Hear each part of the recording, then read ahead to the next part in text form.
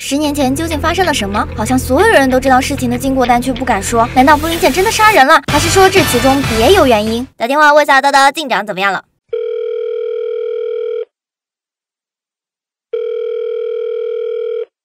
对不起，您拨打的电话已停机。哎，奇怪，怎么没有人接啊？是我打错电话了吗？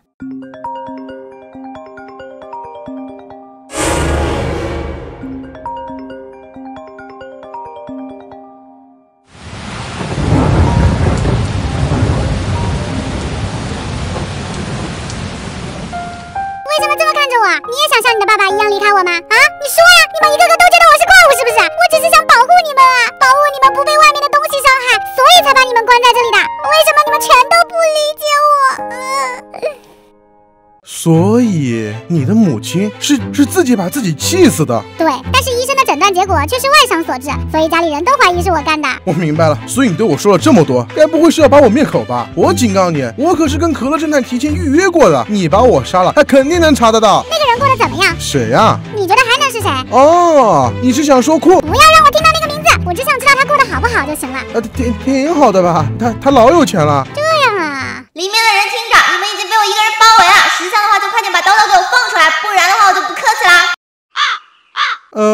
我觉得我还是不要太指望他比较好。什么嘛，原来是这样，害我白担心一场。所以你到底怎么被抓的？太过认真找资料，被打晕了。我还以为自家进贼了。那既然大家都没啥事了，误会也解开了，我们先走吧。等等，我还有问题想。快走！咋了呀？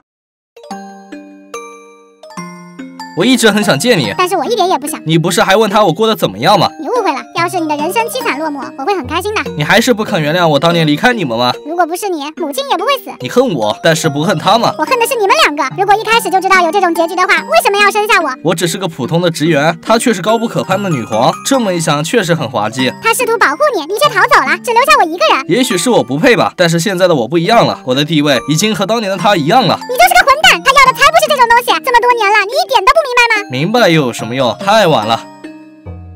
这是我的电话，有需要的话联系我。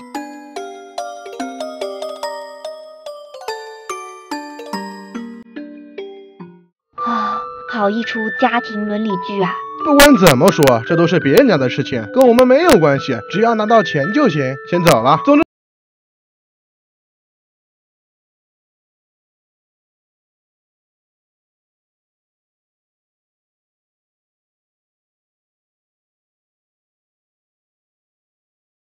了没？咋了？听说之前的学生会长跟着自己的父亲一起去国外了。哎，真好，不愧是有钱人的大小姐，真幸福啊！